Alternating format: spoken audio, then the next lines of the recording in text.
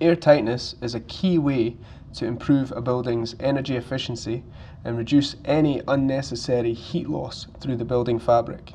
Air-tightness is crucial in passive houses as it will directly affect the building's ability to perform the way it has been designed. Air leakage can occur through holes, gaps and cracks in the building envelope and the building fabric. This will result in the use of more energy to maintain an internal temperature and reduce thermal comfort levels due to drafts within the building. It is therefore very important to make sure that any gaps or holes in the building fabric are sealed during the construction process. To go back and fix any issues once the building has been completed is very time consuming, costly and in many cases impossible.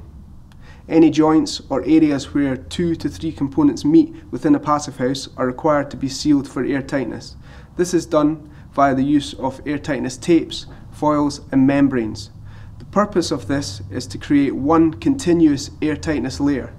The best example of this is the pencil rule, where looking at a building on a section elevation, you would be able to trace the air-tightness layer all the way around the inside of the building without lifting the pencil from the paper.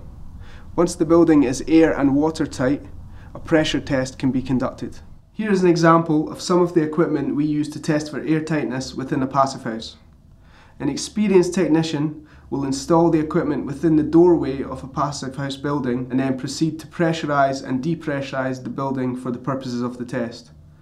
The result of this test will give us an indication as to the amount of air leakage that is present within the building fabric. This in turn will allow us to determine whether or not the building has achieved the required air-tightness levels in order for us to issue the passive house certificate.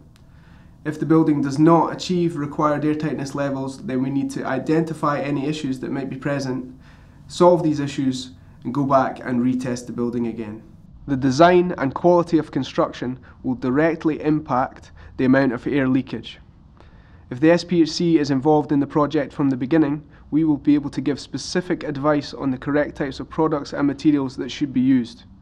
We also provide on-site training and toolbox talks to make sure that everybody involved in the project understands what's needed in terms of detailing on-site. If you want to know more about air-tightness applications or air-tightness design, please feel free to give us a call, to come down and visit the centre, or to have a look at our website.